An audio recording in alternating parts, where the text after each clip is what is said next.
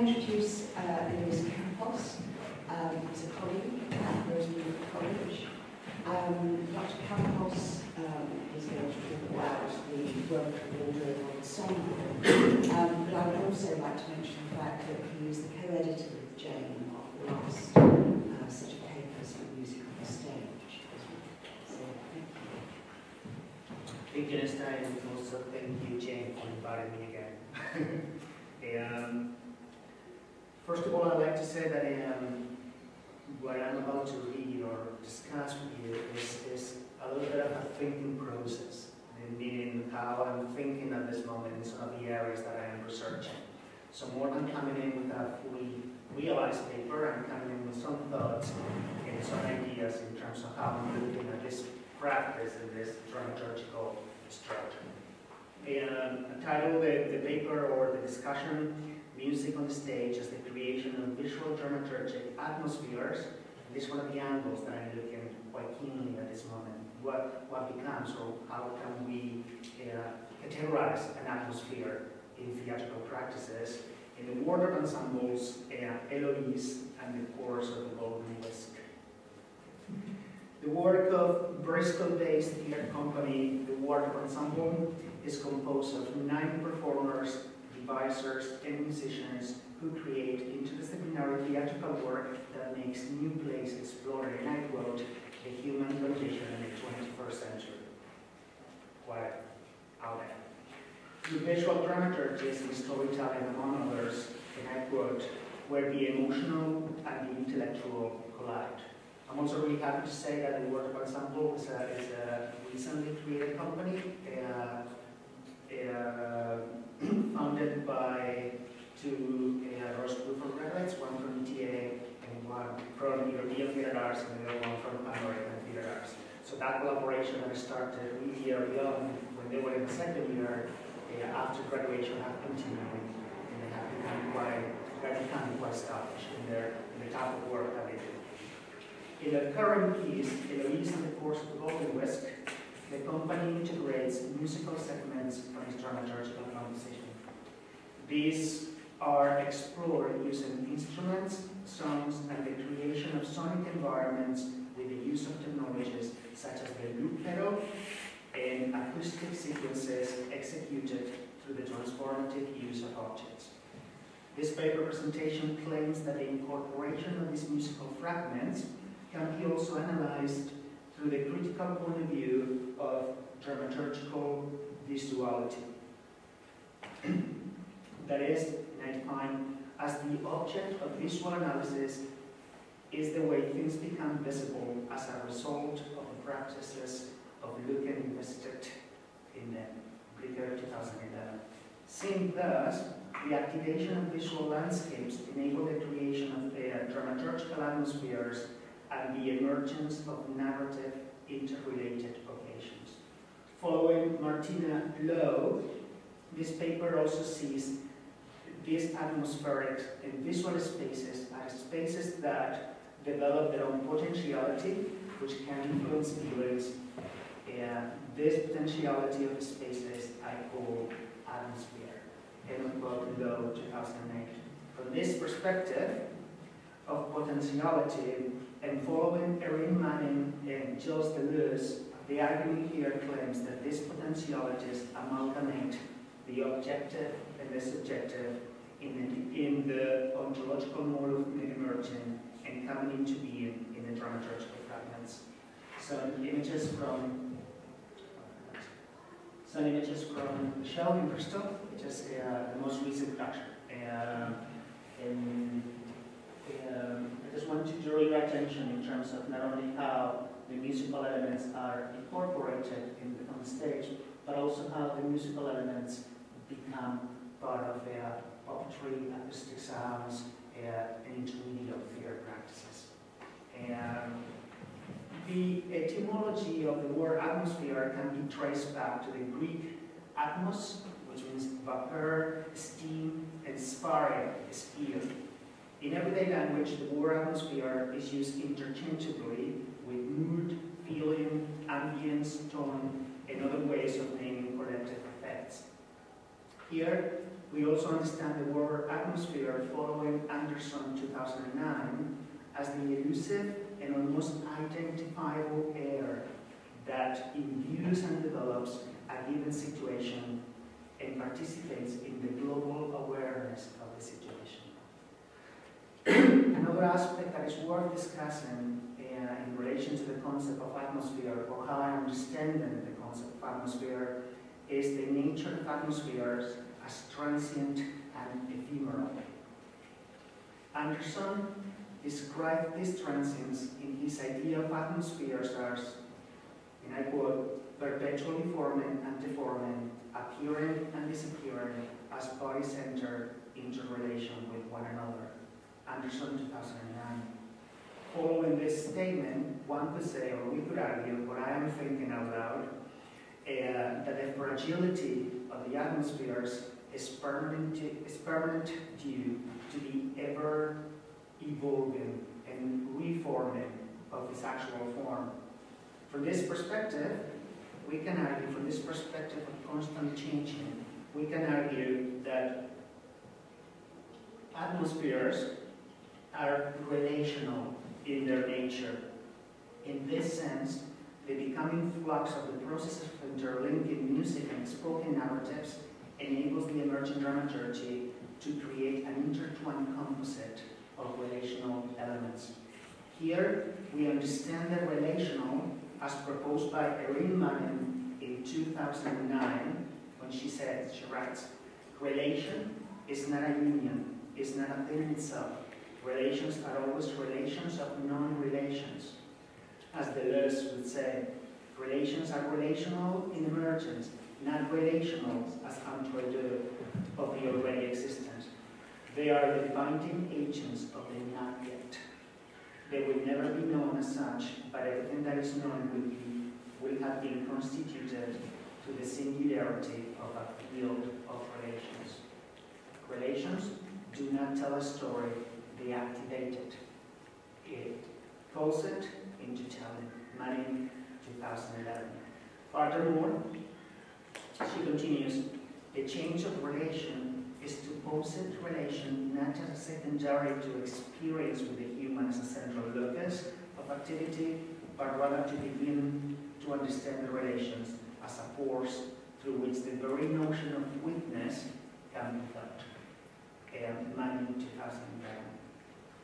Engage in the suggested relational characteristic of the musical frames of Eloise staging, the participant subject, understood here as both the audience as the performer, is affected by the activation of the dramaturgical effects created by the compositional strategies, connected with the mediated process of the spatial-temporal creation of the musical narrative, which serves as a catalyst for the emerging processes of the narrative sequences.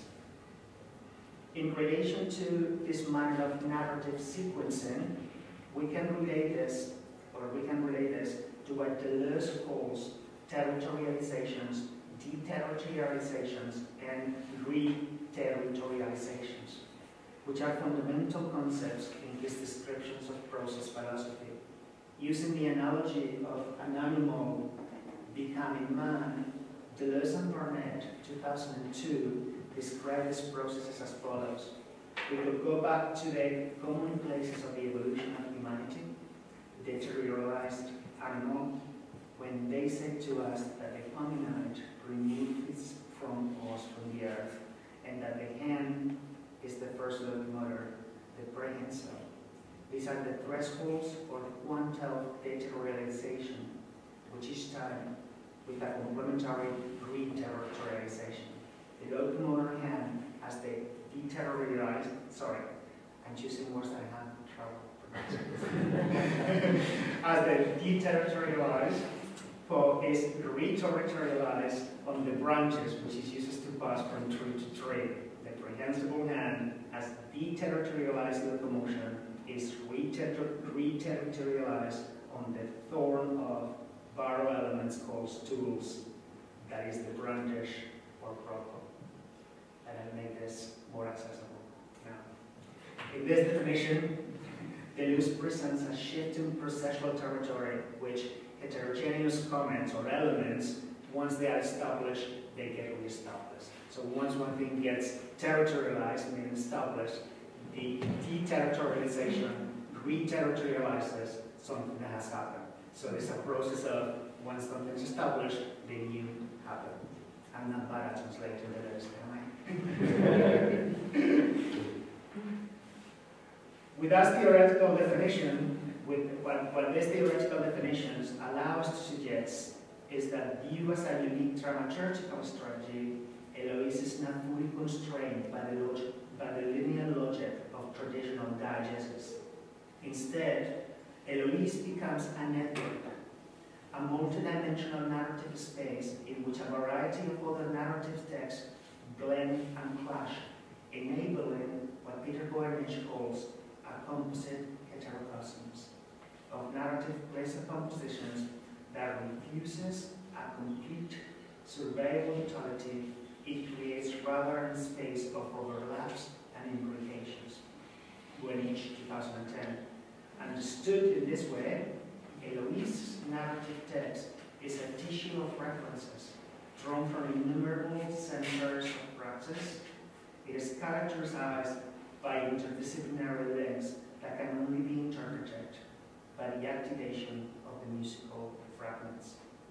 Deleuze's philosophical notion of the event helps us categorize these proposals, and he writes, in every event of becoming, there are many heterogeneous, always simultaneous components, since each of them is a meanwhile. All within that meanwhile that makes them communicate through zones of interstability, of undecipability. There are variations, modulations, intermittency, singularities of an infinite order. Each component of the event is actualized or effectuated in an instant, and that event in time that passes between that instant. Deleuze quoted in Farber and Stevenson. As an example, in several of the narrative sequences of Eloise, there are moments in which the audiences hear the same musical fragment, repeated. Those fragments sometimes are recorded live and played again. There are other times in which the objects, what we would call the props, become themselves musical instruments, and there are other times in which the body of the performers create or are used as musical instruments. And this is something I'm very interested in terms of how the musical sequences or the musical or the acoustics of the piece are integrated or are created through human and non-human elements to explore all those sequences. There are other moments in which microphones appear or start coming down from the ceiling, from the stage rig, and create distortions of the human voice, and then they mix them with music and radio announcement. As an example, two pictures here. The whisker as Eloise, and the whisker became an instrument, the echoing of whisking to make cakes, became also integrated in the overall acoustic of the piece. I forgot to say that very, very briefly, the storyline of Eloise is that Eloise is a French girl who, during the war, comes to England and works in a restaurant where the Nazis are occupying Paris. That's the brief storyline. And in this one here, you see James, James because he was my student. You see James and the other two performers and see moments in which, through the activation of the body as an instrument, acoustics are being repeated. So this becomes recorded live, and that recording gets protected and gets engaged with throughout the performance. In this way, the presentness of the narrative moment produces and displays a double sense of multi-temporality. On the one hand, we are aware of the temporal rhythms of the narrative as a musical medium in a constant making of each mediatized attending variable, that is, the production of time by the performer, and the performance calls attention to itself, to how the production of time, the time of the narrative, is being produced by constant processes of remediation. Which links a little back to what Carl was saying in terms of the transmediality of the remediation processes. In this way, the agency of the musical instruments and the elements of the performance agency combine in a temporal creation of experience, enabling relationships where multiple levels of human and non-human agencies exist and creating atmospheres that are multiple in their execution. As Timothy Barker said in 2012, the processes of using technological tools to interact with the world reveals itself to be fundamental to our experience of the world.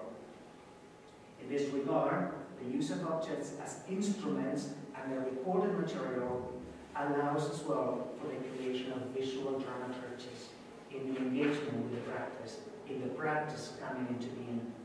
And on the other hand, to finalize, the presentation of time is also multi-temporal because each mediatized element explores and shows a different temporal station where the past and the future synchronize with the present. Or, as Deleuze says, the past and the future do not designate this instance distinct from a supposed present instant, but rather the dimension of the present itself as far as it is a construction of instant. In this manner, the convergence as tributary small water streams or creeks come into an ocean, to use an analogy, as Deleuze would say, of all these temporal orchestrations into a present moment allows for that creation of the visual to emerge at the very moment in which the musical instruments become the operative to enable a dramaturgical platform. And that's my focus. Thank you.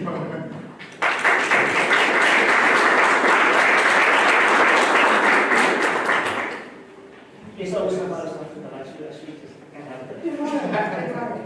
Any questions? Thank you.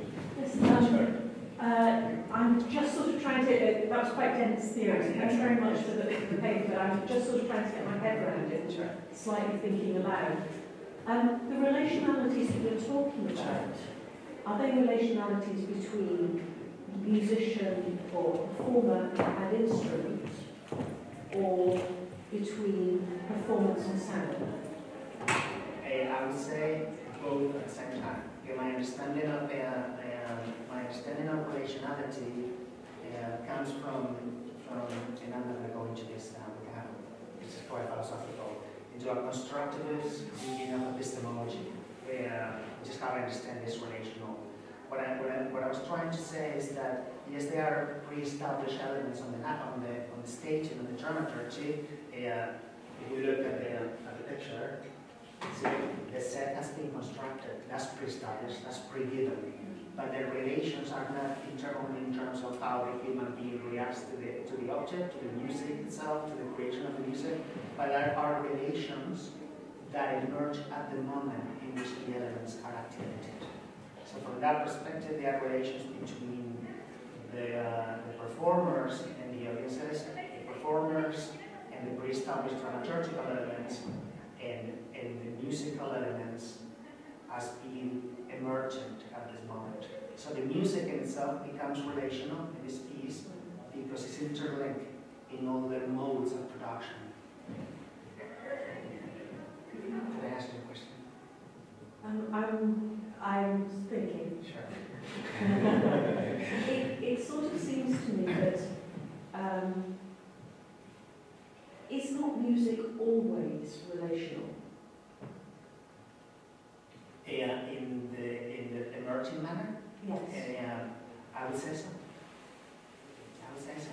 So the step that we're taking here is a manner of understanding that relational as not pre-given, but as emerging at the moment of the encounter between spectators and performance. So it has an element of performative aspect to it. I didn't use the word performative, because I have several problems with it. It's almost an investment in the practice of doing, or what I call borrowing from my friend experience writer, the doing of the doing. How the doing becomes done. Does that make sense, or I'm confusing you more now? No, I Yeah? see what you're saying. Sure. But I would say that music is always relational. It's just a matter of understanding the angle of the perspective through which we look at it from a more spiritual. I think we can carry this on with the bunch, I suppose, as well. I just find it interesting because of our history here of active musicianship, and this is